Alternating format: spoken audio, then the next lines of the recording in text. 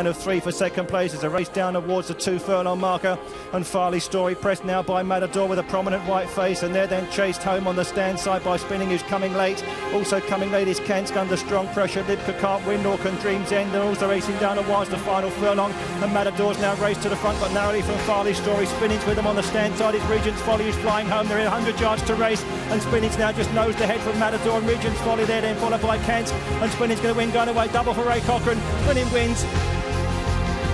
Mahira, white sheepskin noseband just head to one side, hanging fire slightly. Then comes Wind Cheetah, late night out. Cubism trying to improve, but shorter from behind these. Nigrosine has fought his way to the front. Mahira still carrying his head to one side from Like the Rocket. Then behind these, Atlantic Destiny staying on. Mahira coming with a late charge at Nigrosine. Atlantic Destiny for the minor honours, but a deserved success for Mahira and a great day for Kevin Darley. Mahira beats Nigrosine.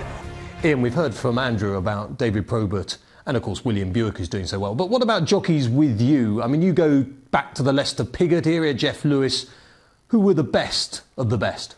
Well, Jeff was the stable jockey when I took over as trainer. And he was a very good stable jockey. He loved the horses, he used to come down from Epsom where he lived to ride them twice a week.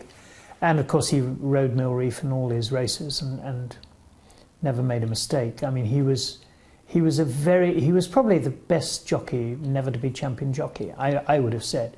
Wonderful with his stick in either hand, that sort of thing. Good strong. Judge of pace, very strong, beautifully built. I mean, he's wonderful little. Although we were led to believe recently in the Racing Post that strength doesn't matter as a jockey. That's a nonsense, isn't it? Strength does matter. Of course it does, Yeah. of course it does. But Jeff, anyway, he went from us to Noel Merlis, which was absolutely the right move for him, but kept the ride on Mill Reef, of course. But after him, we used Leicester quite a lot as you know, he'd ride what he wanted to of ours, really. He'd ring up, saying, I wouldn't mind that if you want me, and so on. And he was outstandingly good. I think the best jockey I've ever seen, best flat jockey I've ever seen. Just a man who was, I don't know what the word is, ferocious isn't the right word really, but in the saddle he just took no nonsense, did Well, he? he was a brilliant horseman. I mean, he would win on fillies without touching them with a whip, you know, and he'd get so close down to the saddle and to their necks, and he'd just sort of push their head in front on the line. I mean, he was absolutely extraordinary. He didn't have to hit them like he did the minstrel, you know, which, but he was just the most natural jockey, and he was the most brilliant man to know what was happening in racing.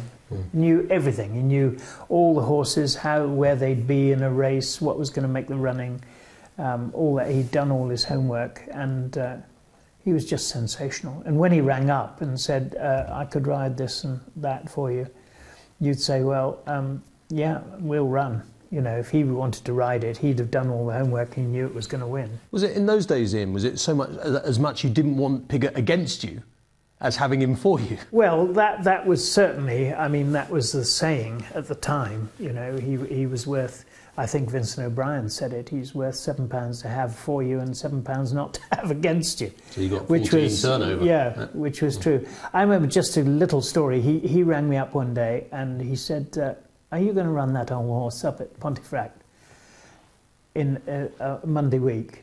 And it didn't even say the horse's name. And but I knew which one he meant. It was an old horse called Arctic Judge who'd won a few races that day. I said, oh no, Lester, he's got 9 stone 12. I was stupid to, oh no, I think it was 10 12. It was 10 stone 12. Because it was a condition race and he got a penalty for every race he'd won that year, and I stupidly put him in it. And he'd won 4 races that year, so he had a 2 stone penalty, you know. And I said, no, he's got much too much weight. He said, you'll win it, you know. And I said, well, how? And he went through every horse in the race. We had the racing calendar. He said, oh, that won't run because I ride that next week. That won't run because it's coughing. He said, that's no good, doesn't try, that one's useless. And he went down all the horses. And I said, well, if you'll ride him, I'll send him. Yeah, of course I'll ride him. And he bolted up. And that was the 5th race he'd won that year, Arctic Judge. I mean, and I would never have dreamt of sending him unless Leicester hadn't run. But the way he went through all these horses in the race to say what they were all doing was just astonishing. Absolutely amazing. And no other jockeys did that, you know. And from that sort of period, you went to who? Well, Pat Edry rode quite a bit for us. Ray Cochrane was very good. Ray, he was, I think, our stable jockey for a while. He rode Selkirk in most of his races. Into the final quarter, those leaders are followed by Selkirk. Hector Protector is well beaten, so are the other 3, Lagrange Music, Mukaddamar and Sikiston. But over on the inside, it's Shadayid from Kuyonga. Here comes Selkirk and the favourite second set trying to close. Into the last furlong, over against the rail, Shadayid from Selkirk, now the danger. Between the pair is Kuyonga, after her comes second set, but it's Selkirk swooping through to take it. Selkirk and Ray Cochrane come home about a length and a half up on Kuyonga. Just coming back to Selkirk, we didn't talk about him too much amongst the horses, but obviously a champion miler and now an incredible sire of horses who like just a bit of juice in the ground. Yes, he was a very good horse. And funny enough, looked useless as a 2-year-old. I mean, it took, you know, I didn't run him till August. I kept saying to George Strawbridge, who'd owned and bred him, I said, oh, he's terribly backward. I mean, it looks goofy, you know. And the moment he got on the racecourse, he won his first race, which was a listed race. He must have showed something at home for me to run him in a listed race. But he went on, as you know, to be champion miler and had that wonderful race with Marling at Goodwood in the Sussex Stakes. But he was as good a miler as I'd seen anyway. And Pat was riding it, and of course Frankie had that relationship with Locksong. And yes. I mean, Frankie, we always see him as such a bubbly character, and of course no one can be bubbly all the time, but is he as good fun as Frankie's great fun. He's enormous fun. He came here one day on an open day, and it was early in Claire's career, and she was on top of a trailer. We had 2,000 people here because it'd been well advertised on an open day that Frankie was coming to ride Locksong, and she was sort of the height of her powers. And she went round the field. She went first, and unfortunately she only had 2 gears, dead slow and flat out. And I said to Frankie, look, for God's sake, don't let her go flat out, because she's got a race in 3 days' time and we don't want her to have the race today. So Claire was with all these people around her, and we watched Locksong sort of go up. The same gallop Mill Reef had gone round. And anyway, she'd gone about 100 yards, and Frankie just let her bowl. He wasn't going to hold her, and she went up to this corner as fast as anything I've ever seen go, and I thought, my God, she's going to go straight through the hedge ahead. And she turned like a polo pony round this corner, still flat out down here, and eventually round here, came back to us in the middle, just managed to pull her up. And I was about to give him a bollocking, you know, for doing too much. And he said, I thought I'd just give everyone a thrill. And that was it, you know. What could you say? I couldn't say. Typical Frankie. Yeah. Lovely. Toby, Ian and Andrew have, obviously Andrew just a couple, but he's had good jockeys through his hands already. In fact, 3 if you include Martin Dwyer. Ian's had some great jockeys. But you perhaps, you can't say the best of the best when Ian's got Leicester, but Peter Scudamore, Adrian Maguire, Bob Champion, and of course, perhaps in most people's books, the best of all, AP McCoy. I mean, you've really seen the best of the best. Yes, for absolute sure. And I mean, you know, it would be stupid of me not to say that without doubt the best of them is AP, because his achievements are unbelievable. I mean, how he's seen himself through the amount of, what is he, champion now 17 times? He is just indestructible. I mean, you can't believe it. You can't believe that he will get up from half the falls he has and not have a day off, or not a bit of it. He's in there stomping on the thing.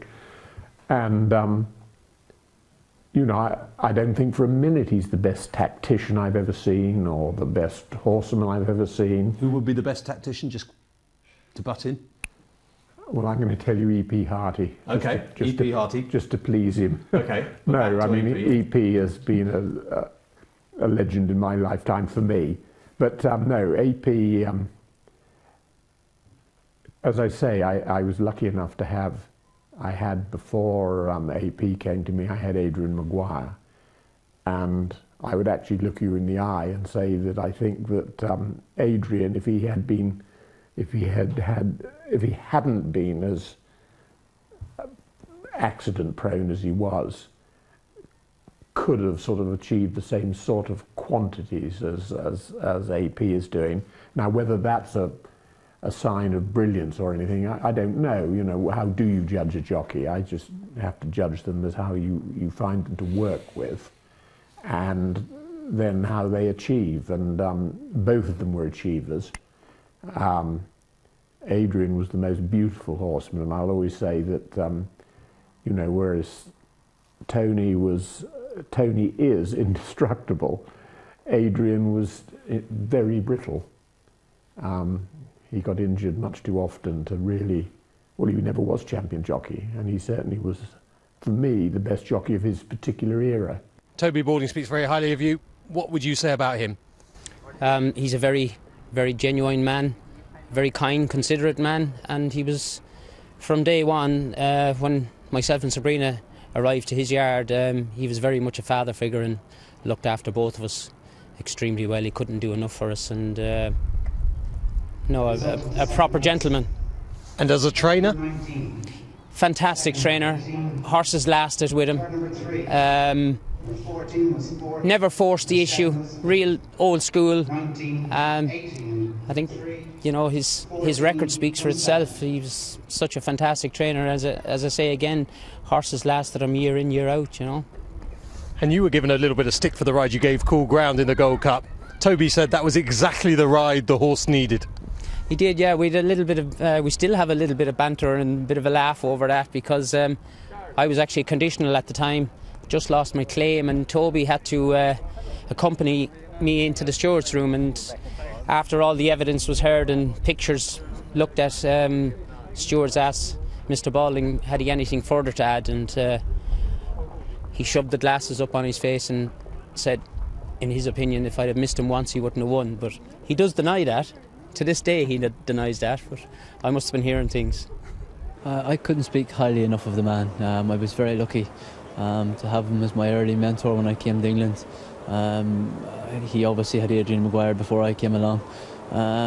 But yeah, he was a great man for advice. You know, I was in Toby's a couple of weeks. He came to see me at Wexford. Races I'd never met him. I couldn't believe that someone like Toby Balding was even considering giving me a job.